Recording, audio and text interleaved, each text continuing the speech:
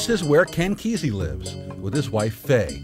You might think we're here to see the famous bus or buses.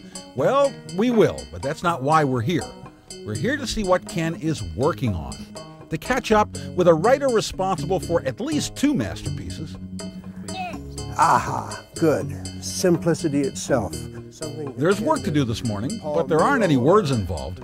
There's paint, water, grandkids, and some empty video boxes. Okay.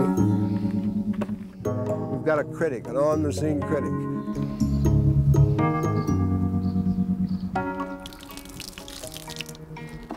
Good? Bad. Oh, no, I think that's a good one. See that little nice swirl in color there? No, it's bad. It's a bad one. Put it over the reject pile. At Ken's office in downtown Pleasant Hill near Eugene, he's further decorating those boxes. Longtime collaborator and fellow merry prankster Ken Babbs is helping. These boxes have been dipped by the head diplomat. And then finished individually by Ken himself. I try to tape over the weak parts, so that gives it a kind of an underwater look. Now, if I go for my underwater stuff over here, I should be able to come up with a fish or something like that, or a frog. Frog will go good in there. A frog decal.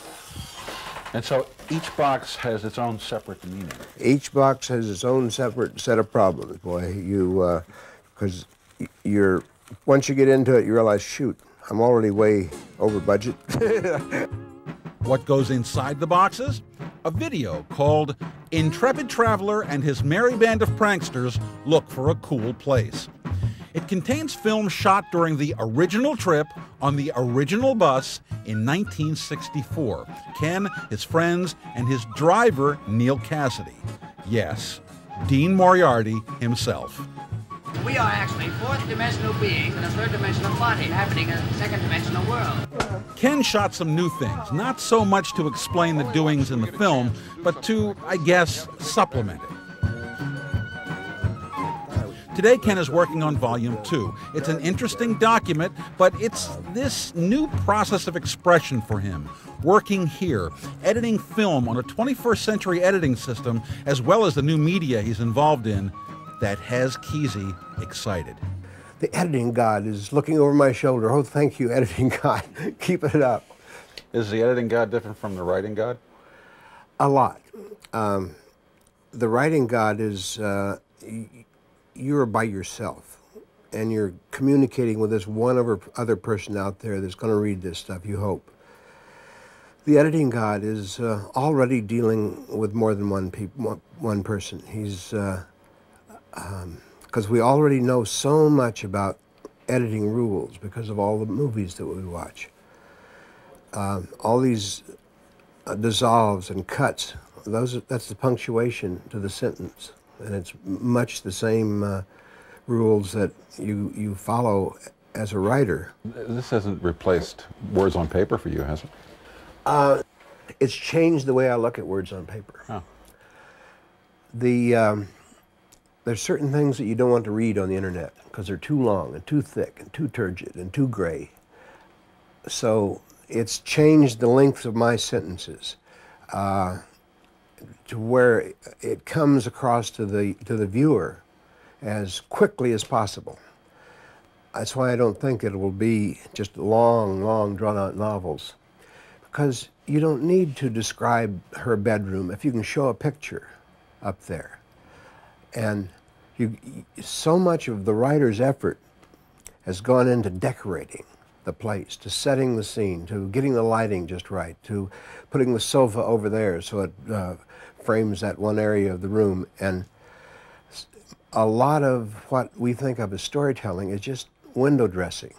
And I see it changing very fast and for a very positive reason.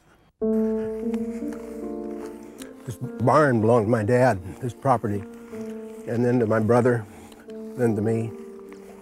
And we know this piece of land. He took us, as he takes most TV crews, to the Holy Sepulchre in the swamp, where the original bus has its final resting place. A breath of Yes, it is very happy here, and it would be a real mistake to try to move it. People come down, and it's got its own particular beauty. Down beneath each of these layers is another layer, just like archaeology. You come down here with a good set of fingernails, you could pick your way into the past.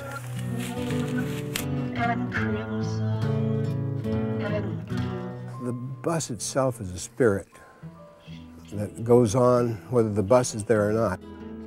This is the shell and the talisman. The garden was sealed when the flowers decayed.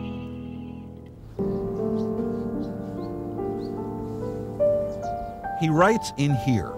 His latest work is ready for publication, an art book with words based on his prison experiences in 1969. I did these pages of the jail journal, which is called Cut the M asterisk, asterisk, asterisk, all the way over to S at the end, loose. So you never use that word, so you can get it on the cover of the book. And the plot that was going on in this sheriff's honor camp was a black and white plot. There was 99 people at the camp. 50% of them were black, 50 were white, give or take a few numbers. And it was like a lab where you saw the white and the black working together, and it worked up to a near race riot that happened after I'd been in there about 4 months, 5 months.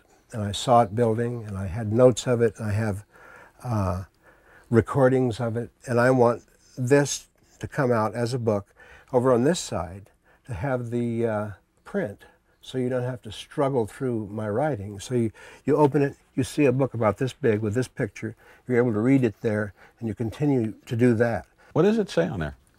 It says, tick, tick, tick, tick. Just in case, we'd better deactivate. Check the vermatic control. Pack, pack, turn down the foamaloid, then see the magna pole doesn't oscillate. Crack, stand back. Oh, no, snap. Too late. After the sufficient period circled the particular time, don't you recall? Thunder. Well, it finally struck. So that it has a rhythm that goes with the text and with the pictures. It's poetry. It's hopefully. Can you imagine not working? No. I've got so much stuff to finish. I've started so many things, and I don't want to leave them undone the way Hemingway did, or Nelson Algren. That last book of Hemingway is called The Garden of Eden. Oh, it's embarrassing. All you can think of is seeing the poor spirit of Hemingway up there in heaven thinking, no, I didn't publish that because I didn't want it published. It's not any good. And they can't do anything about it. I want to finish off all that stuff so it is presentable. So it's fairly well sandpapered and you can bring it out. I don't want to bring out a half-cooked birthday cake with the candles still lying unlit on top of the frosting. Ken Kesey is much too vast to corral in a story this short. Too many levels and layers. He revealed a couple of them to us media strangers from OPB, but many more remain. Is he an icon? Was he playing the Ken Kesey role? Is he pranking us? Who knows? Be grateful, as we are, that he gave us a glimpse.